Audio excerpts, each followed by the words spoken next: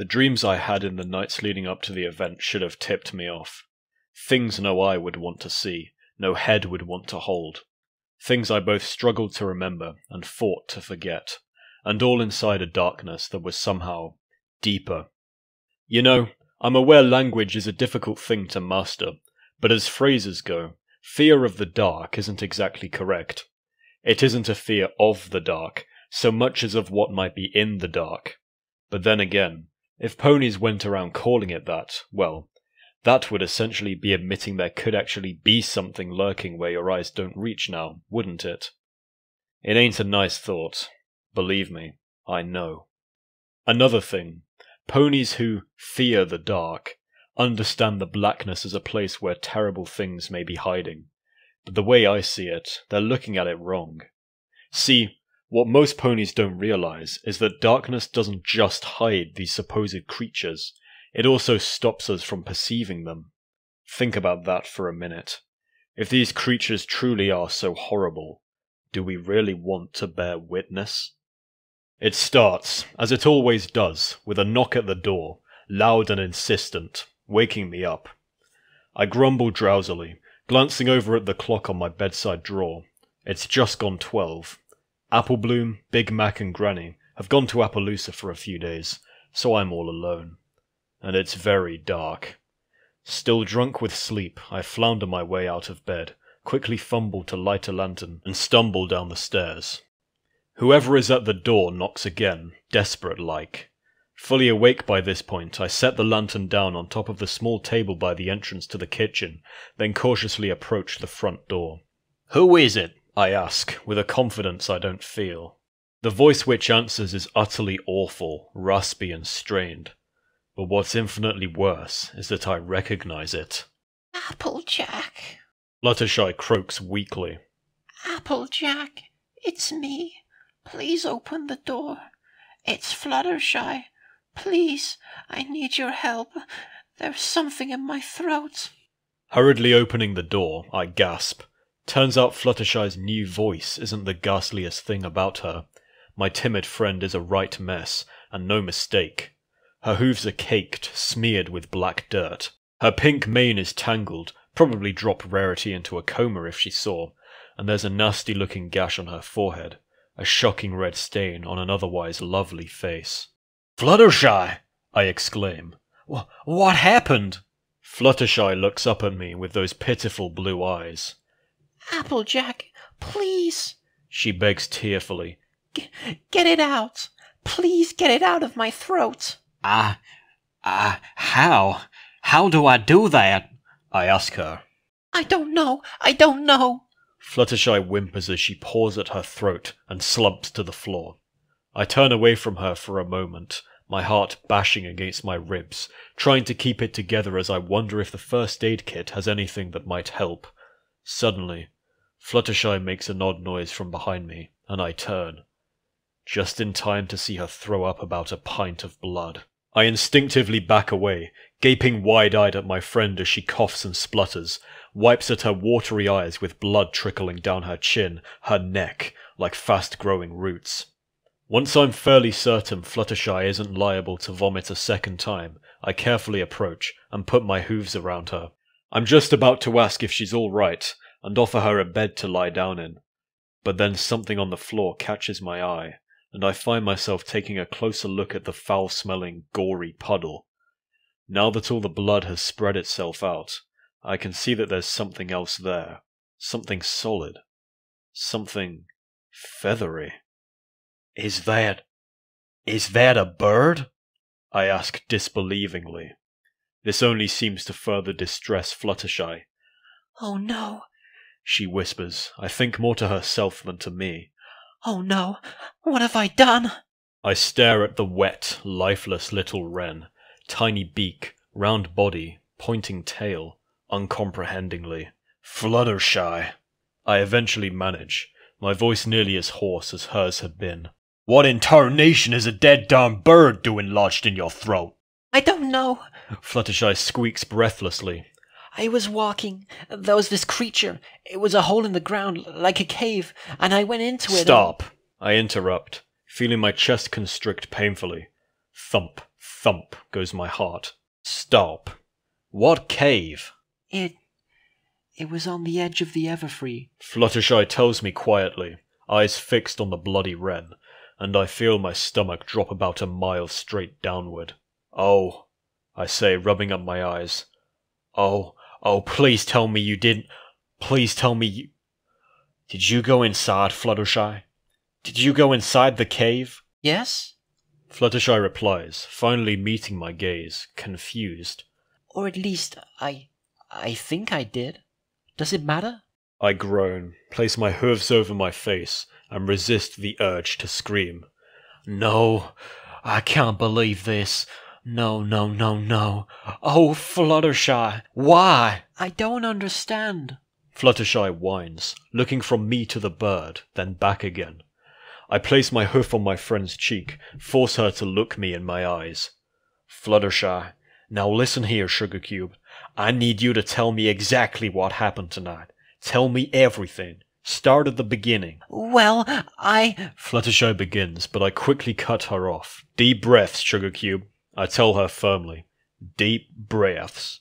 Do it with me now. We breathe. Well, says Fluttershy. Once I'm satisfied she's breathing more or less normally again. Or as normally as a pony constantly on the verge of a heart attack can breathe.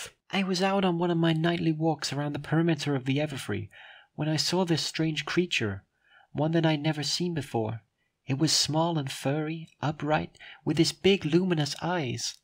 It looked like a tall chipmunk, but when I tried talking to it, it just scampered away from me. I followed it into the forest. I'm not sure how far, but I don't think it was very far, until I saw it disappear into this big hole in the ground, which I'm pretty sure was a cave. I was worried about the creature's safety, so I went down into the hole after it, and the next thing I knew, I was running through the orchard towards the farmhouse with... She glances at the wren, shudders. That in my throat. Fluttershy indicates at the gash on her forehead. That's where I got this. The orchard, that is. I fell when I was running. I take my hoof away from Fluttershy's face, sigh, and sit down on the floor. Fluttershy, you really shouldn't have gone inside that cave, I said, massaging my temples, feeling the pounding of my pulse. I'm a complete idiot, a stupid idiot, for not mentioning it to you before now. There are old stories about that place. Stories my family used to tell me when I was a young'un. What kind of stories? Fluttershy asks me nervously. Bad ones, Fluttershy. Real bad. I laugh shakily, fighting to curb the terror that had crept into my voice. Gave me nightmares every darn time. My old relatives told 'em as so to kill our youthful curiosities in the event we ever found the caves ourselves. And what can I say? Those stories sure did the trick. I pause and look away. They told me that there are things buried down there, in that cave. Things born elsewhere, that don't adhere to any natural law, or at least none that ponies are aware of. They said these things are caught up in a slumber so deep, so absolute, that it could be mistaken for death. And that's when the bird moves. Fluttershy and I jump, shrinking up against the staircase, clinging to one another. The wren starts squirming about on the floor. Its little limbs are twisted all over the place, like it's dancing to the beat of some awful, soundless melody, feet scrabbling, wings twisting, and for a moment, I think, even hope, it's trying to clean all the scabby, coagulated blood off itself. But then, with a wet snap, the bird's tiny body splits down the middle, and several fleshy tendrils burst out from inside it. The wren opens its beak, shrieks piercingly, and Fluttershy and I watch as it flails its way into the shadow under the daybed. For a time, the two of us are swallowed by a silence almost physical. Fluttershy, I finally say, tense. Whatever that thing is, we need to kill it right now. Fluttershy, despite how clearly terrified she is, looks at me with disbelief. We can't, she whispers. The poor thing is probably just as afraid of us as we are of it. And it's hurt. It's unnatural, I exclaim, then quickly lower my voice, keeping my eyes fixed anxiously on where the lantern's light doesn't reach below the daybed. If we don't get rid of it, who knows what it might do if it gets out? Fluttershy frowns at me disapprovingly. Or maybe we could show it a little compassion and take care of it, then bring it back home when it's well enough to be on its own. And before I know what's happening, Fluttershy has trotted over to the daybed and confidently poked her head underneath it, making soft sounds as she tries to lure the creature out.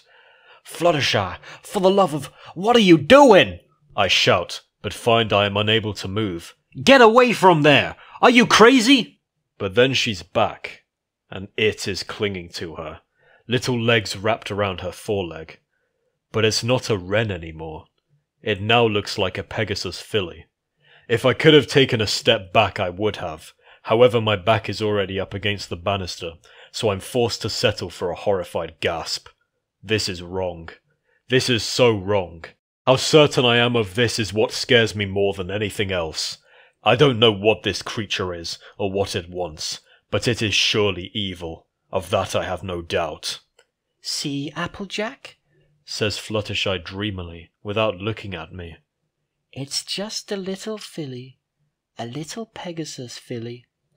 She sits herself down with her back to the daybed, holding the creature close, lovingly, pressing its small round face into her chest, wings curled protectively around them both. The creature watches me solemnly, with its large, borrowed eyes, an abnormal violet which fills me with unspeakable dread. Fluttershy! I whisper furiously, trying unsuccessfully not to meet the creature's chilling gaze. Stop! Stop it right now! Keep away from it! Still, Fluttershy won't look at me, eyes only for the creature she embraces, so tender. Oh, Applejack, she says adoringly. She's such a beautiful little soul, so perfect. I've always wanted a filly of my own. Sick with fear, I'm about to speak, continue pleading with Fluttershy, but the creature beats me to it. Tired. The little Pegasus filly groans, shrill, nuzzling Fluttershy weakly. Home. Hungry. Then its eyes roll to white, and it throws up all over Fluttershy. She doesn't even blink as the thick black substance strikes her. Some of what the creature has spewed spills out on the floor and scatters, and leaning forward slightly, unable to help myself, I'm appalled to see it isn't liquid. It's dirt. Oh my, says Fluttershy, appearing highly concerned as she examines the creature, which moans in agony. You poor thing. We need to get you home right away. Beneath black stars, the creature says in a voice ancient and monstrous. Betwixt the fold and the broken column. I whimper and shrink from the source of the voice, that horrible, unnatural voice. I know I need to rush over there and tear that thing away from Fluttershy, see if I can break whatever influence it has over her. But it's like I've lost the ability to control my body. Don't! I scream urgently. Don't go back there! Fluttershy, don't you dare go back! Delirium! The creature continues, clawing at its face as though there are insects crawling over it. Hell is not a place! Applejack, I have to. My baby is sick. Fluttershy informs me apologetically, still apparently determined not to look in my direction. She needs help. She needs my help. My kingdom of dreams and anger! The creature rumbles furiously. Edges worn round, corners eaten away. I wrap my forelegs around my head, sink, begin rocking and sobbing. There. I hear Fluttershy murmur, soothing. It'll be all right, my little friend. It'll be okay. Do you remember death, my tiny acolyte? Asks the creature, speaking as if to the sky. Along faithless shores and into the other. Then there is quiet. A terrible scream from Fluttershy breaks it. I raise my head slowly. My friend is standing there, looking into my eyes, into me. Fluttershy? I say. Don't wake them up! She bellows, swinging her hoof. It connects, and I welcome oblivion. I woke just after sunrise, and as soon as everything came back to me, I knew precisely what I had to do. Fetching a coil of my strongest rope from the barn, I ran all the way to the Everfree forest and, without hesitation, plunged into its lush darkness. I think I always knew where it was somehow. Maybe a clue in one of the old stories gave it away. Maybe not. But at any rate, the cave was exactly where I expected it to be. It also looked just how I imagined. Securing the rope to a nearby rock, I lowered myself down into that hell. Then, by lantern light, I began digging, using my hooves, not caring about the oily black dirt which got into my eyes, into my mouth. It didn't take me long to find her. She wasn't buried very deep or very far, and by some miracle, to my intense relief, she was still alive. But that wasn't what will forever haunt me until the solace of death, which may, in fact, be sooner than I expected. No. What will haunt me until the day I die is not that I found Fluttershy buried alive in a hole, which was, by all accounts, of her own making. As I hauled my unconscious friend out of that nightmare cavern, I found myself barely able to breathe, and I think the only thing that kept me going was my incomparable fear of the place we were running from. No. See, it was the words, carved into the wall of rock inside the cave and to the left of the entrance, the same words Fluttershy screamed at me that night in a voice which did not belong to her. I didn't dare guess their true meaning until later that day. At the time, I thought she meant the creatures from beyond, said to slumber within the cave. But one thing my relatives never seemed sure of was why the creatures came to Equestria in the first place. I think I know why. I think they were running from something. But it was too late. Whatever they were running from already had them, or else it followed. Because when I was sitting next to Fluttershy at the hospital, watching over her while she slept, I started to feel uncomfortable. Physically uncomfortable. It felt like my heart was beating out of time, and much too quickly to be normal. It was almost like I had 2 heartbeats. That was Into the Other, by President Dead. Right, hello everybody. Sorry it's been such a long time since my last reading. I've got a lot of work, and that work probably isn't slowing down, so I'll try and keep focused on this, but I've really got to keep my brain on other stuff for now. But yeah, about this fic, I don't really have too much to say. It was very fun to read. It's a great short story, I think. It's got a lot of interesting concepts that I guess could have been expanded further on in the story, because it leaves a great deal up to the imagination, which is a good thing in some ways, but it's a bad thing in others. I personally think it leaves a bit too much up to the imagination, but the scenery, the imagery of the bird splitting, it's freaky. And it was a lot of fun to read. It was very fun voicing Applejack, as it always is. Fluttershy was pretty fun too. And the most fun, of course, was voicing the demonic beast! Yeah. Well, anyway, cool little story. I liked it.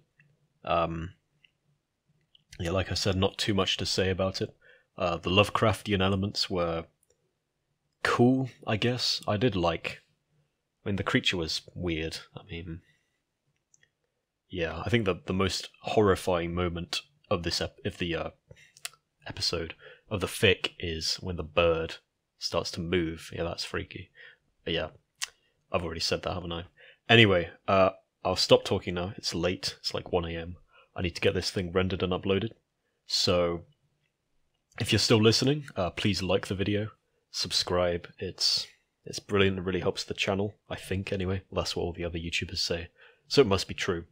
Yeah, that's all from me. Have a good day, evening, afternoon, morning, wherever you are, whatever time it is. And yeah, that's all from me. Bye-bye.